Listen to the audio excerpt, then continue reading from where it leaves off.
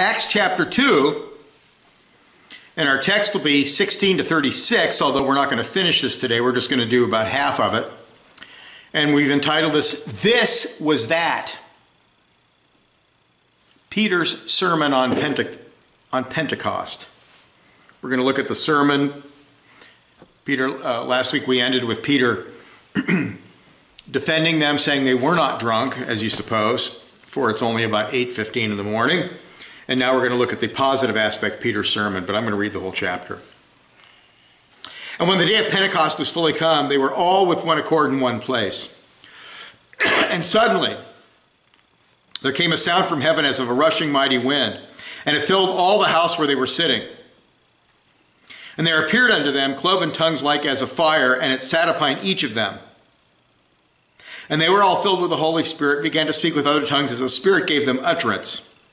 And there were dwelling at Jerusalem Jews, devout men out of every nation under heaven. Now when this was noised abroad, the multitude came together, and were confounded, because that every man heard them speaking in his own language. And they were all amazed and marveled, saying to one another, Behold, are not all these which speak Galileans? And how we hear every man in our own tongue wherein we were born?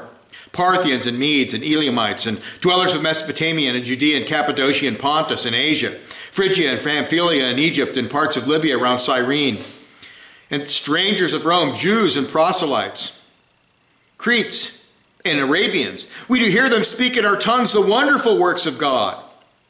And they were all amazed and were in doubt, saying to one another, What meaneth this? And others mocking said, These men are full of new wine. But Peter, standing up with the 11, lifted up his voice and said unto them, Ye men of Judea, and all ye that dwell at Jerusalem, be this known unto you, and hearken to my words. For these are not drunken, as ye suppose, seeing it is but the third hour of the day. And here's the beginning of our text, verse 16. But this is that which was spoken by the prophet Joel. And it shall come to pass in the last days, saith God, that I will pour out my spirit upon all flesh, and your sons and your daughters shall prophesy, and your young men shall see visions, and your old men shall dream dreams. And on my servants and on my handmaidens I will pour out in those days of my spirit, and they shall prophesy. And I will show wonders in heaven above, and signs in the earth beneath, blood and fire and vapor of smoke. The sun shall be turned into darkness, and the moon into blood, before that great and notable day of the Lord come. And it shall come to pass that whosoever shall call on the name of the Lord shall be saved.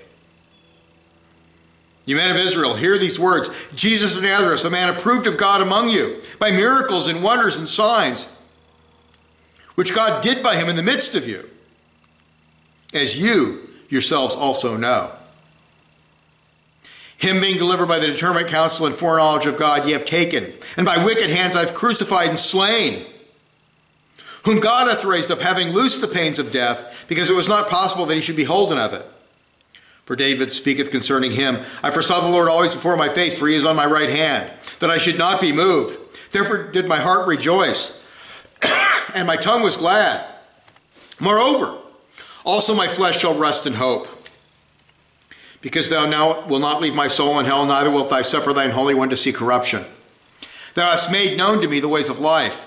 Thou shalt make me full of joy with thy countenance. Men and brethren, let me freely speak unto you of the patriarch David, that he is both dead and buried, and his sepulchre is with us unto this day. Therefore, being a prophet, knowing that God had sworn with an oath to him, that of the fruit of his loins according to the flesh he would raise up Christ to sit on his throne. He, seeing this before, spake of the resurrection of Christ, that his soul was not left in hell, neither did his flesh see corruption. This Jesus has God raised up, whereof we are all witnesses. Therefore, being by the right hand of God exalted, and having received of the Father the promise of the Holy Spirit, he hath shed forth this, which you now see and hear. For David is not ascended unto the heavens, but he saith to himself, the Lord said, but he saith himself, the Lord said unto my Lord, Sit thou at my right hand until I make thy foes thy footstool.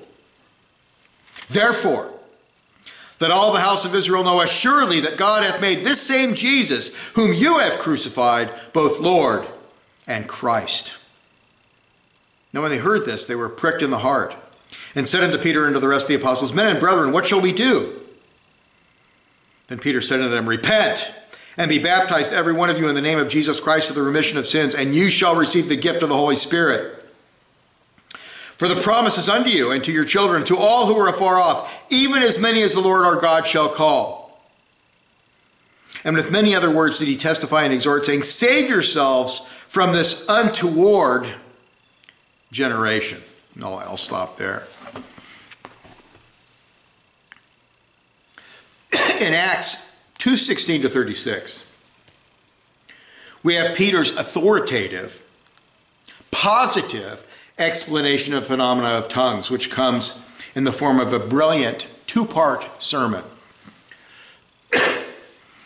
He will explain the coming of the Holy Spirit and its effect in the last days, the Messianic age, by quoting the prophet Joel.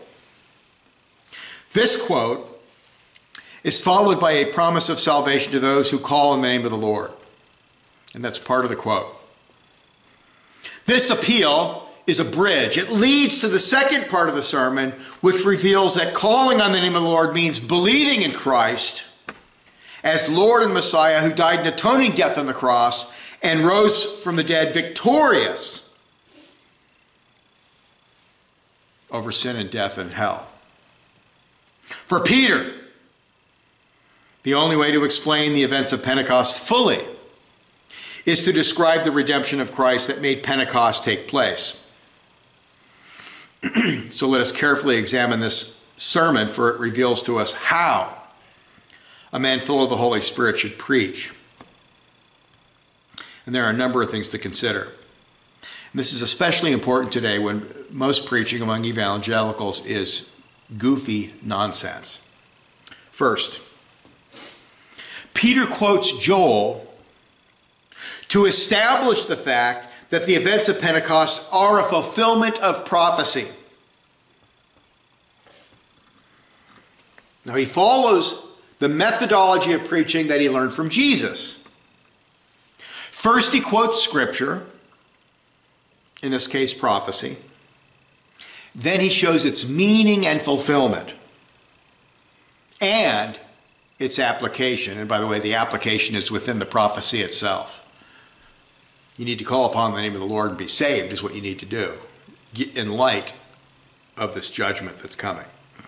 He quotes from the Greek Septuagint.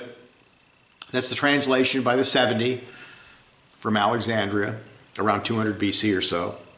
And he quotes from memory with slight changes, which better explains the text. So it's a translation of, he's using the Greek Septuagint with his little interpretations thrown in, and he's an apostle and he's inspired and he can do this. The statement, this was that, often translated, this is what, for example, the NIV, means that what occurred today is a direct fulfillment of Old Testament prophecy. When he says this was spoken by or through the prophet Joel, and then following the Greek Septuagint in verse 18, which adds, says God, it's not in the Hebrew, he is teaching that the Old Testament is the very word of God. And that Joel was simply setting forth the words that he received directly from God. What Joel says is what God says. Divine inspiration. The point here is that Joel's prophecy provides scriptural proof that the events of Pentecost are God's doing and must be accepted according to their true scriptural meaning. When preaching and witnessing to practicing Jews who accepted the inspiration and authority of the Old Testament scriptures, the apostles appeal to the Old Testament, for it infallibly and authoritatively proved that Jesus was the Messiah and the gospel was absolutely true. There's no better way to witness to a Jew than bring up the Old Testament. And if you go on sermon audio somewhere, I have a couple of sermons I did where I refute Judaism using Old Testament passages.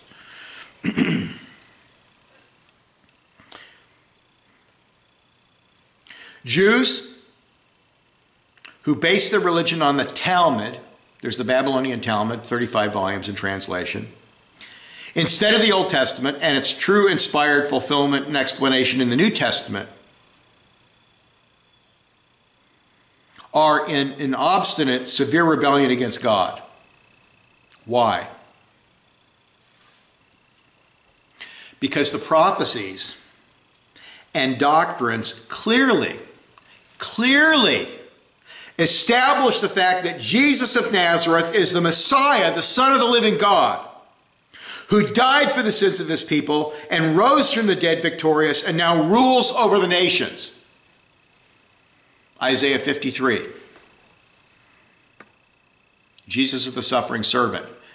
Before the coming of Christ, the Jews commonly interpreted that as referring to the Messiah. After the coming of Christ, it was applied to the Jewish people because they didn't want to embrace something that supported the fact that Jesus was the Messiah.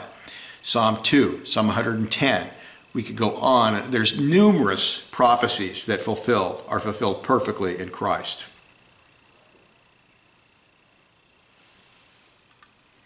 Second, Peter makes a slight change to the Septuagint version, which is interpretive. In the Hebrew text, the Masoretic text, and the Greek Septuagint, the prophecy simply says, afterwards. But Peter is more specific and says, it shall be in the last days. The expression last days to the first century Jew was equivalent to in the Messianic age. The last days was the Messianic age to the Jews. Peter is more specific, for he is proving that the Messiah is already revealed. And the events of Pentecost are proof of it. Jesus is the Messiah. Jesus is the Son of God. Jesus died on the cross. He rose from the dead. He's been exalted to God's right hand. You must bow the knee to Christ now.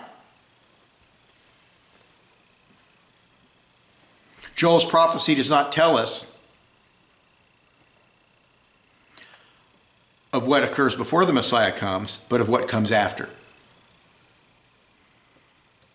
It's not a prophecy about Babylon. It's a prophecy about the Messianic age. The implication is that the New Covenant Church, and not national or ethnic Israel, is the recipient of this outpouring. Okay, so already we have a proof text against classical dispensationalism, which says none of the prophecies have anything to do with the church. They're all about Israel. Not so. This is about the New Covenant Church, which includes believing Israel, by the way.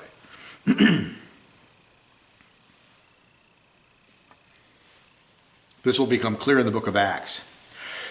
As the Samaritans and the Gentiles receive the baptism of the Holy Spirit. For Peter, the Gentiles' reception of the gift of the Holy Spirit is absolute proof that they are included in the church, the body of Christ, the people of God. They are absolutely equal to believing Jews. Thus, we can say with confidence that the Hebrew after these things in Joel refers to the New Covenant era, or the period from the resurrection of Christ to the second coming of Christ.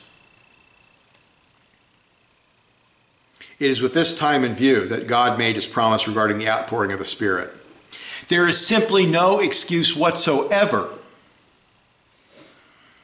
of these modern prophecy writers, and they're charlatans, your Hal Lindsays, and so forth, to apply the phrase the last days to the period immediately before the second coming. No. The last days refers to the New Covenant period. It begins at the resurrection of Christ. It does not refer to the right before the preceding of the end, right before the second coming. The Bible applies it to the whole Messianic era or age, the whole period of the New Covenant church. Third, after the time indicator is given, we are told the recipients of this gift of the Spirit. Who are the recipients? It shall come upon all flesh. The expression all flesh obviously does not include all humanity, as in every human being without exception. It doesn't refer to those who never believe in Christ. It is defined by the narrow and broader context. The expression all flesh applies to both men and women, sons and daughters, verse 17, as well as old and young. It is truly a gift bestowed and not something earned or merited subjectively. It's a gift. Old get it, young get it, women get it, men get it. In verse 18, we are told that every male and female slave will receive the gift of the Holy Spirit. Not only does salvation, church membership, and the gift of the Spirit apply to both men and women of every nation, but it also applies to every class of society. Rich, poor, free, slave, leader, and citizen. Note that God claims them as his own by saying, my slaves. All believers without distinction of gender, age, social status, or race receive the gift of the Holy Spirit because Jesus died for the world, the whole world, the elective, every part of the world, and he saves men out of every nation. The Spirit regenerates dead hearts and gives the ability to understand and believe in the gospel. And this, beloved, is the reason that the gospel will be victorious over the nations, as Jeremiah 31:34 says. A time will come, says this prophecy, that men will be enlightened by the Holy Spirit and the gospel will be so well known and so commonly believed that teaching one's neighbor about the Lord will no longer be necessary. Now, what does that sound like to you? Well, it sounds to me like postmillennialism. That's quoted by Paul, by the way, in Hebrews. Later in this book, we learn that it applies to all Jews, Samaritans, and Gentiles who believe in Jesus Christ. This view is supported by the apostles and the book of Revelation. The same Spirit who filled the 120 disciples on the day of Pentecost has filled countless others all over the world. People of every nation, of every tribe, of every tongue. Headhunters in South America. And when the first missionaries went to them, they were murdered by these headhunters.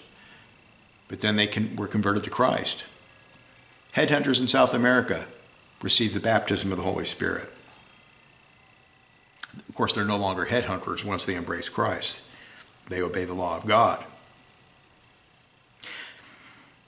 Now that Jesus has accomplished a perfect redemption, the Spirit is now given universally. It's worldwide, and a far greater measure. The church in the Old Testament was restricted to a tiny nation in the Middle East. But now it extends to the ends of the earth, to every nation. I bet you there's Christian Eskimos. There's Christians in the tip of South America. There's Christians in Alaska. There's Christians in Canada, the United States, Mexico. Fourth, we are told about the effect of the coming of the Spirit. These are signs that the Spirit has come. There will be prophecy, the dreaming of dreams and visions. These are all modes of receiving special revelation from God. Prophecy can refer to predictions regarding the future, or simply the receiving of doctrine or teaching directly from God. It can refer to prophetic covenant lawsuit preaching, where a prophet gives forth the word directly from God and then he expounds it. But here, it only refers to special direct revelations. Now, why do I say that? Well, it's applied to women. And women are clearly forbidden to teach or preach to men in both covenantal administrations. They weren't allowed to teach men in the Old Covenant. They are not allowed to teach men in the New Covenant. Women can speak privately to men about doctrinal issues, but private instruction is not the same as authoritative preaching. Two different things. Remember that Priscilla and Aquila instructed Apollo. In the book of Acts, we read about the New Covenant prophet Agabus, 1128. And the daughters of Philip the evangelist in 21:9. They were prophetesses. They received direct revelations from God. Did they stand up in the pulpit and preach in the church? No, they did not. But they did receive direct revelations from God. So this prophecy from Joel was literally fulfilled. Literally. Now the term visions refers to another way of receiving special revelation from God. We find such examples in Daniel, Ezekiel, and the book of Revelation. And there's even Paul, where he says he was taken up to the third heaven. And he says, I don't know if I was literally taken, I'm paraphrasing, I don't know if I was literally taken up there or if it was a vision. He's all, I don't know. The dreams are like visions, but they occur while a person is asleep. The first generation of the church, while the apostles were still alive and the New Testament was being written, this was a time when special revelation was active. It was active. And you learn about this in 1 Corinthians 13 and 14. There was the gift of knowledge, which is a special type of direct revelation. There was the gift of prophecy. There was speaking in tongues, which was a special gift, which had to be interpreted, and it was a form of prophecy in a foreign language, which then was interpreted so people could understand it. And Paul, of course, says prophecy, regular prophecy, where you don't have to have an interpreter, is superior. It's much easier to use and understand. But it was a time of special revelation. Prophecy is prophecy. There's no such thing as a lesser form of prophecy. Prophecy is direct revelation from God. It has the same authority as the Bible. We don't have that today. There are no prophets anymore. This was not simply a sign of the coming of the Holy Spirit, but was necessary due to the incomplete canon of Scripture. The New Testament was not complete. It was a period of new revelation, of explaining the person and work of Christ, and thus revelations were needed.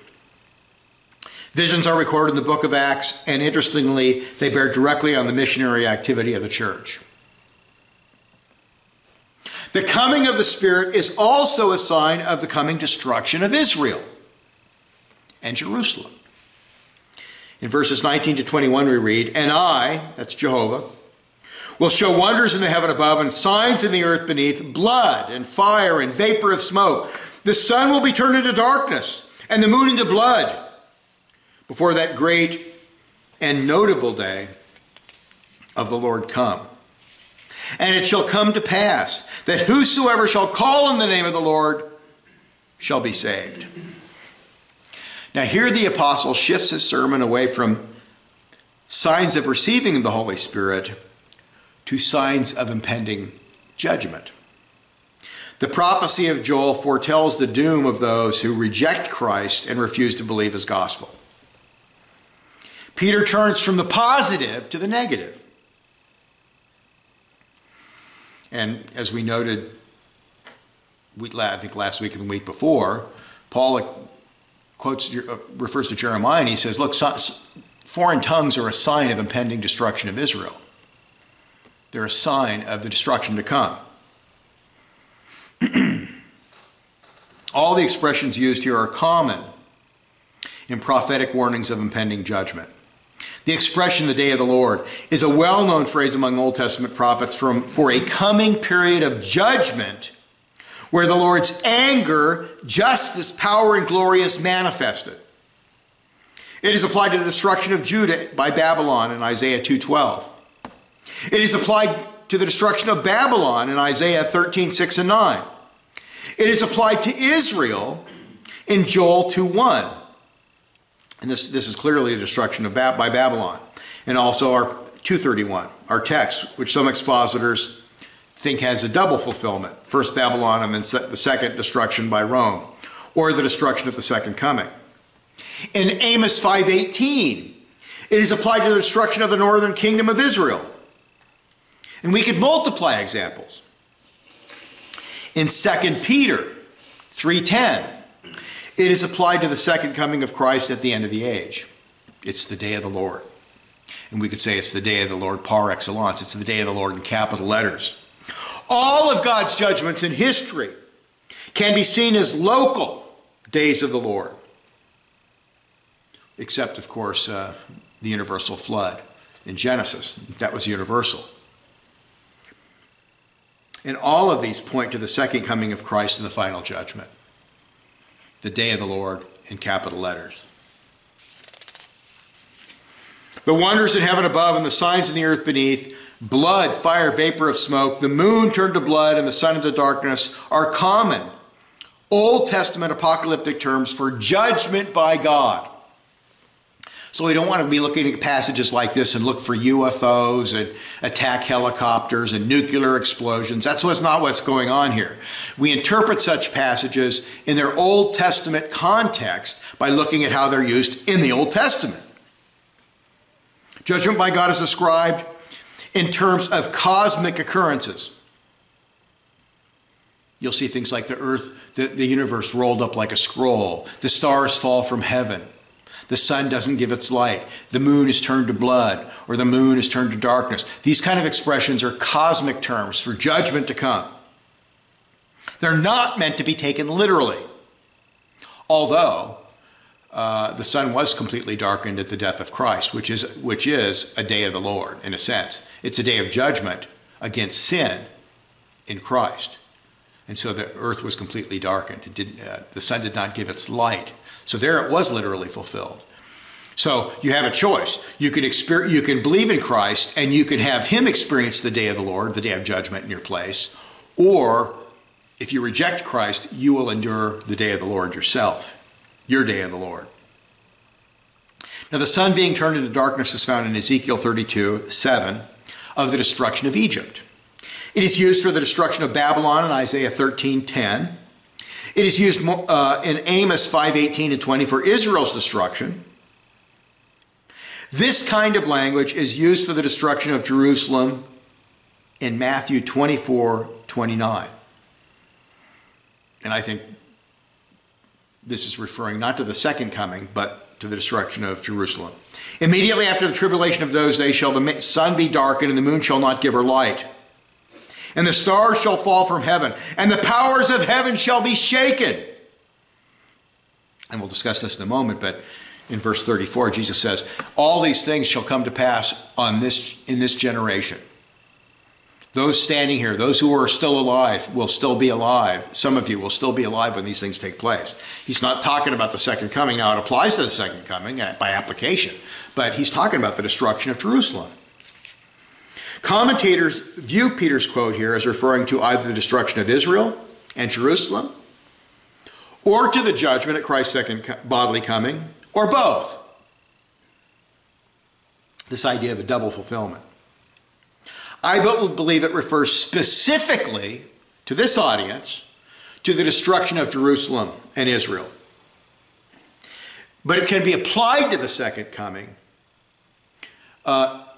as an application. In other words, we need to believe in Christ if we want to avoid the day of the Lord that's coming. But if you were a Jew standing before Peter this is around AD 30, he's talking about the destruction of Jerusalem, which occurred in AD 70.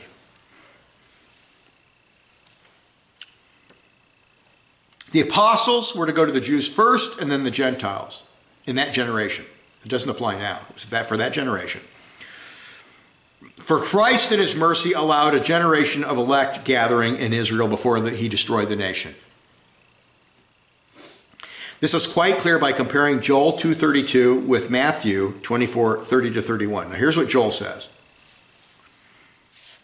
And it shall come to pass that whosoever shall call on the name of the Lord shall be delivered. Now the second half of this verse is not quoted by Peter, but it is still significant. Here's what it says. For in Mount Zion and in Jerusalem shall be deliverance, as the Lord hath said, and in the remnant who the Lord shall call. Jerusalem will be destroyed, except for the remnant, that is the elect, whom are called out by God. Now, what happened when the Romans attacked Israel? Those who believed in Christ, the Jewish church, fled to Pella. There was a break in the fighting. They all escaped to Pella. None of them died. None of the Christians were killed. The Jews stayed and were killed. The unbelievers were killed. The Christians were delivered. After the signs described in Matthew 24, we read in verses 30 to 31, "And then shall appear the sign of the Son of Man in heaven." Now, grammatically, what this means is it is the sign that makes it perfectly clear that the glorified Christ is ruling from heaven. Here's the sign that shows that Christ is in heaven. It's not a sign that appears up in the sky. It's not Jesus coming back on a white horse or floating down on a cloud. It's the sign that Jesus Christ is the King, ruling in heaven. "And then shall all the tribes of the earth," and the Greek word can be translated land, the land of Israel, "and they," the tribes of Israel, "shall see the Son of Man coming in the clouds of heaven with power and great glory." Is it a literal coming in AD 70? No. It's a coming in judgment. Verse 34, as I've said, indicates that this is a coming in judgment, not a literal bodily coming. And let me just read verses 34 and 35 quickly. "Verily I say unto you, this generation shall not pass till all these things be fulfilled." Okay, and everything I've read to you is before verse 34. "Heaven and earth shall pass away, but my word shall not pass away."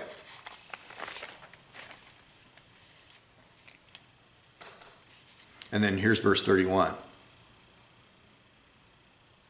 And this is before verse 34, which says all these things that I just talked about are going to happen before all of you are dead. "And he shall send his angels," or you could translate it messengers. Preachers of the gospel, by the way, are called angels in the book of Revelation, in the early part of Revelation. The angels of the churches. "With a great sound of a trumpet, and they shall gather together his elect from the four winds, from one end of heaven to the other." So, the apostles are to gather the elect out of Israel before the judgment falls, the day of the Lord. Now, what all this means is that Peter is saying that the only way to escape God's judgment is to embrace Jesus as Lord and Messiah and Savior. Now, this applies clearly to the second coming of Christ, and we'll find Paul applying it to the second coming, this kind of preaching, warning people of the wrath to come, the second coming of Christ, when he's preaching to Gentiles. But the Pentecost sermon teaches that the coming of the Holy Spirit from heaven to the church from the ascended Christ is proof that the destruction of Israel is coming. And if I had more time to spend on this, I would talk about the trial of Jesus, where he tells them, "You're going to see the Son of Man at the right hand of God the Father, coming on the clouds of heaven. Because of you unjustly sentencing me to death with lies and deceit, you will see the destruction of your city, the coming of the clouds of heaven in judgment." This view is supported by the rest of Peter's sermon, where he condemns the Jewish nation for crucifying Jesus Christ. For example, verse 23, "You have taken and by wicked hands have crucified and slain him." And then verse 36, "God has made that same Jesus whom you have crucified both Lord and Christ." And then verse 40, "Save yourselves from this untoward," which simply means crooked or perverse generation.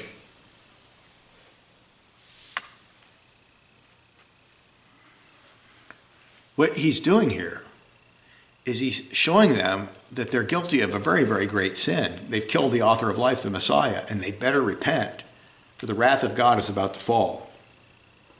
Now, the last verse in Joel's quotation, verse 21, "And it shall be that everyone who calls upon the Lord will be saved," is a bridge between the use of the prophecy in Joel to explain Pentecost and Peter's explanation or exposition of the gospel.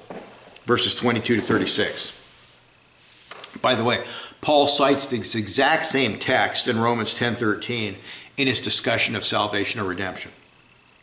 The coming destruction of Israel, where millions will be cut to pieces by the Roman legions, literally killed, bled out. Now, under Hitler, 6 million Jews died. 3 million were killed in concentration camps. Around 3 million were killed on the Russian front by firing squads, by death, the Eisengruppen, men sent out to slaughter the Jews. Over 2 million Jews, according to Josephus, died in Jerusalem alone. And the steps going up to the temple were drenched, so drenched in blood, they were completely covered in blood. And in the area where Jesus preached in northern Galilee, when the Romans came through and slaughtered the citizens, they tried to escape by going into the Sea of Galilee. And historians say the blood was red. The water was red with blood. It was a slaughter. Peter's warning them. Call on the name of the Lord. Be saved. This is a bridge. So this coming destruction of Israel, where millions will be cut to pieces and slaughtered, gives the gospel message great urgency. In rejecting and murdering the Messiah, the very author of life and salvation, the Jews were under the guilt of severe sin. And you all know that great message of Christ where he talks about the vineyard. And these wicked guys weren't doing their job in the vineyard, so the owner sent his messengers. These represent the prophets. And they beat some up and they killed others.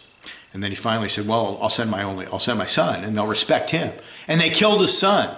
And then the punchline, what shall be done with these men? Well, they need to be slaughtered. The covenant sanctions were about to fall. It is time to acknowledge your sin and flee to Christ for salvation. The word Lord in the quote from Joel is Jehovah, Yahweh. One must call upon God for mercy to be saved. And Peter will explain that this can only be done through faith in Jesus the Messiah, who died for sin and rose from the dead. Now, calling upon the name of God in the Old Testament is somewhat broad in a sense here. It is to call upon God in faith, supplication, and worship. We are to establish a relationship with God through Jesus Christ and his atoning death and resurrection. Men, by their sin, wickedness, and obstinacy, place themselves under the just wrath of God. Whenever men suppress the truth and unrighteousness and they turn their eyes away from God, they suffer under God's wrath and curse, and they bring calamities down upon their own head. And we could go through history. The Black Plague, World War I, World War II, the Russian Revolution, etc., Stalin's debauchery. God reveals his incredible mercy, however, by sending Christ into the world to save sinners. God reveals his great wrath against sin and his judgment so that men who the Spirit enlightens will desire and seek salvation in Christ. Gospel preaching must have the law. Gospel preaching must speak about the wrath of God, God's hatred of sin, God's wrath and indignation against sin. You don't find that in churches today. Oh, don't talk about hell. Don't talk about anything negative. Just talk about receiving Jesus so you can have an abundant life. That's not how the gospel is to be preached. Preaching today is disgusting. It's unbiblical, and they've replaced biblical gospel preaching with entertainment and rock bands and skits and these mega churches. They have little coffee centers where you can buy coffee and you can sit down, and they have little TV sets for the kids, and they have playrooms for the kids. They've replaced the gospel with gimmickry and humanism and entertainment. But this is gospel preaching. You've got to talk about the wrath of God. The great treasures of God's goodness, love, mercy, and grace revealed in Christ cannot be properly understood or appreciated without understanding God's holy hatred of sin and rebellion. God has sent his only begotten Son into the world to save it. And the Jews' widespread rejection, hatred, and violence toward Jesus has made God's wrath more hot than ever. This was not merely the rejection of a holy prophet, but God came in the flesh, God's only begotten Son, the divine human mediator. And I love what Calvin says here. He's brilliant as usual.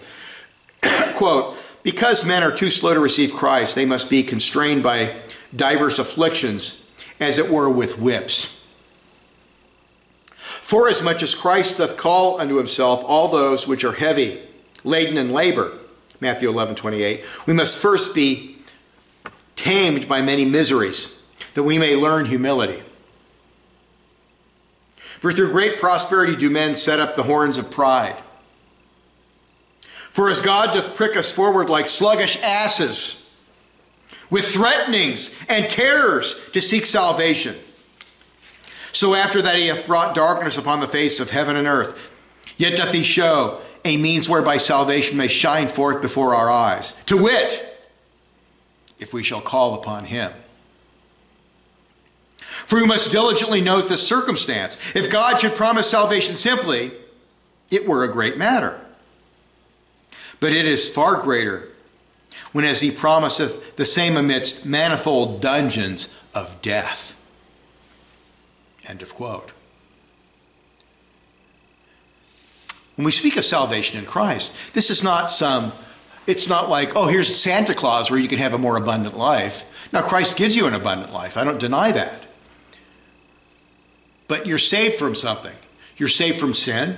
You're saved from death. You're saved from the curse. You're saved from eternal hellfire. You're saved from torture in hell.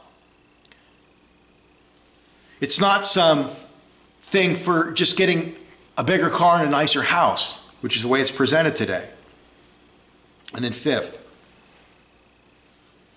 we come to the second part of Peter's sermon, which is a bold presentation of the gospel. And we're just going to start this and we'll have to continue this next week. There are a number of important elements to this message. Number one, Peter's address is designed to call attention to the covenant God made with Israel. He says, men of Israel, listen to these words. Peter is courteous and tactful, and that these listeners were proud to identify themselves with the covenant theocratic nation. Will these Jews obey or follow what was supposed to be their duty as children of the covenant? The apostle is authoritative. They are commanded to listen to his words. This is important. This is not advice.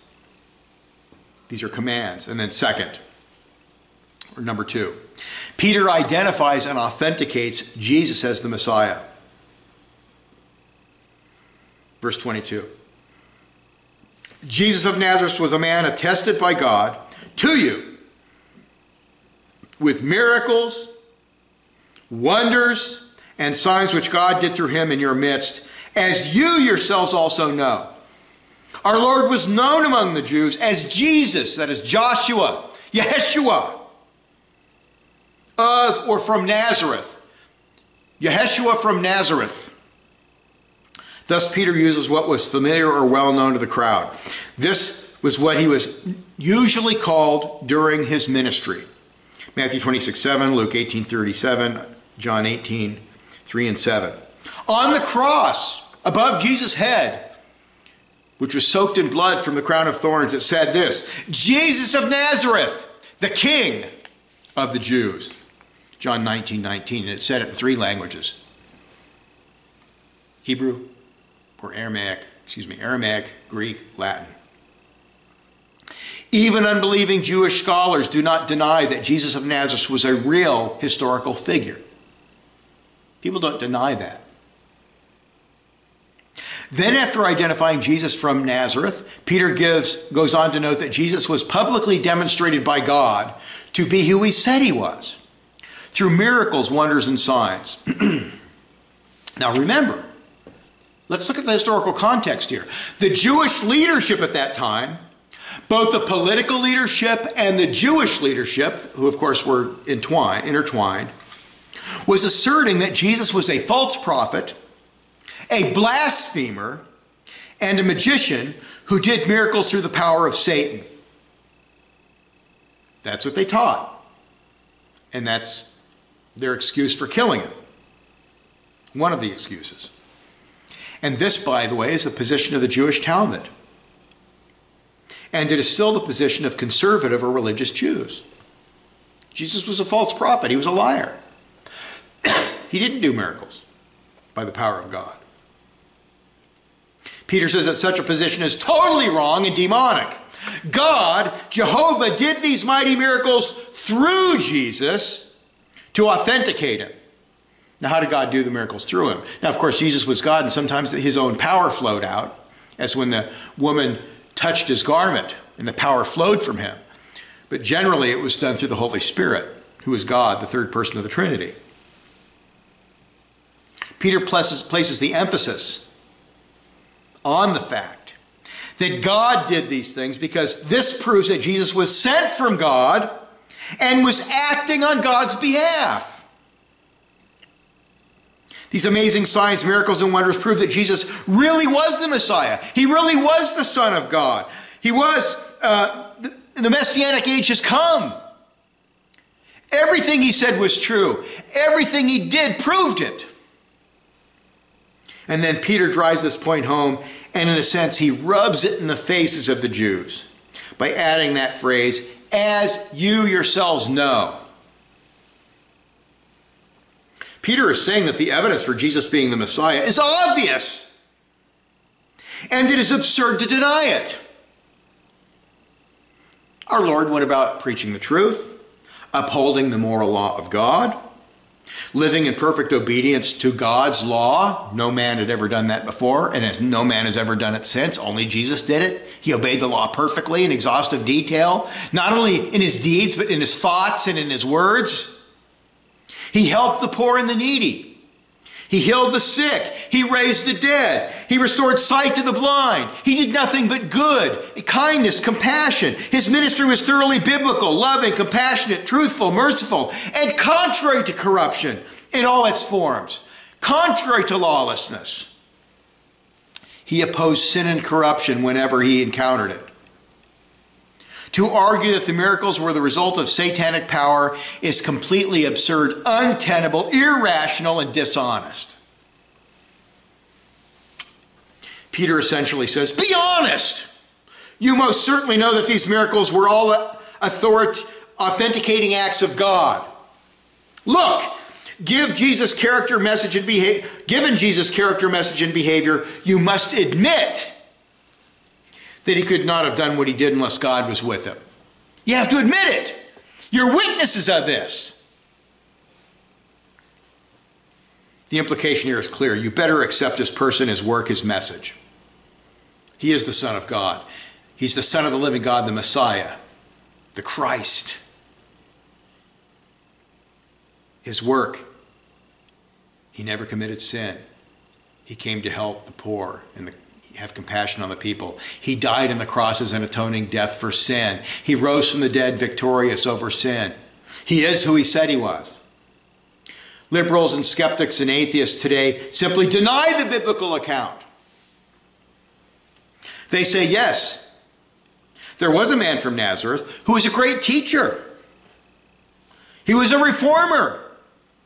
But all that stuff about the miracles and Jesus being the Son of God and rising from the dead, oh, that's all lies. That's all mythology made up long after he died.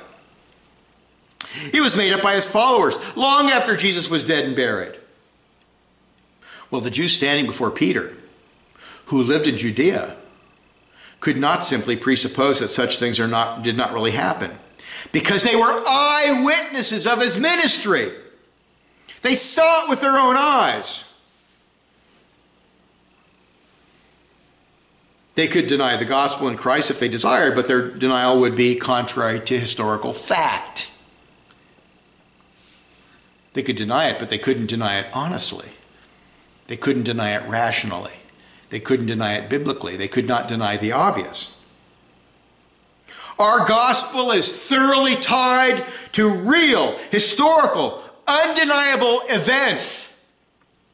Only those who come to the facts with unbelieving axioms or presuppositions can deny it. Liberals and atheists are simply satanic unbelievers who have an axe to grind against the truth. Don't ever listen to them. They're a bunch of liars. This is an extremely excellent message when you look at it in its details. It's amazing. It's so convicting. You know this is true. You know he did the miracles. You know he was without sin. You know that he was a man of love and compassion. You know that such a person could not be doing miracles through demons. He's exactly who he said he was, the Son of God, the Messiah. And then I'll just tell you what number 3 is, and we'll have to, Lord willing, continue this next week. Peter sets forth 2 important points about the crucifixion of Christ. He notes that it happened according to God's determined plan or purpose, his foreknowledge, and he notes it's due to man's acts of evil. God's sovereignty, man's responsibility. There's no contradiction for Peter. These go together perfectly. They're harmonious. And we'll look at this in detail next week, Lord willing. But I just want you to see how brilliant this preaching is. Now, remember once again, we have here an example of what gospel preaching is supposed to be. Now, we obviously can't do all the things that Peter did, for we're not speaking to an audience who witnessed the actual events of Christ. But this emphasis on sin, judgment, as a background for the need of salvation, this has to be done. There has to be an emphasis, and the Puritans were great at this. Modern preachers are not.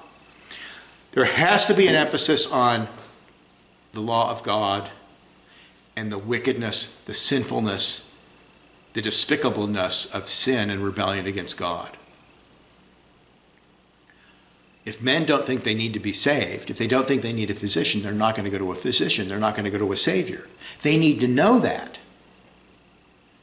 They need to be miserable in their sins and flee to Christ. Now, I hope that you understand that you're a rotten sinner. If you're not a Christian now, and you're in rebellion against God, and every sin you've ever committed from the very moment you've been born is hanging over your head and will crush you on the day of judgment. It'll all be exposed, and you'll be cast in the lake of fire. You need to flee to Christ, for he did live a sinless life. He did all the miracles. He was authenticated by God. He died on the cross according to the scriptures to eliminate the penalty, the liability of punishment for sin. If you believe in him, that punishment, that hell, that curse that you deserve will be placed upon him at the cross. And then you're given eternal life, because that perfect righteousness that Jesus achieved by a sinless life is imputed or reckoned to your account. So on the day of judgment, when you die and you're dead and you're raised from the dead on the final day and you stand before the judgment seat of Christ, you stand before God, God will see the perfect righteousness of Christ, the robe of righteousness. He doesn't see your sin, for they're covered in the blood of Christ. That's your only hope. There is no other way to be saved. Every other system, every other religious system is satanic to the core and false. So believe in Christ. Let us pray. Father, we give you thanks for this wonderful record of a sermon. The first New Covenant Gospel sermon. What a great sermon it is. For it exalts your Son, Jesus Christ, and it points us to him. Oh Lord, bend our hearts, Lord. Enlighten our minds and bend our hearts that we may love your Son and honor him and believe him with every fiber of our being and live for him the rest of our lives. For he truly is the Son of God, the Christ. Oh Lord, and help us to obey your law and to follow him faithfully. Help us, Lord, to show our love for him, our devotion to him. For he's the most important person who ever lived. And he truly is the Son of God. We pray this in Jesus' name.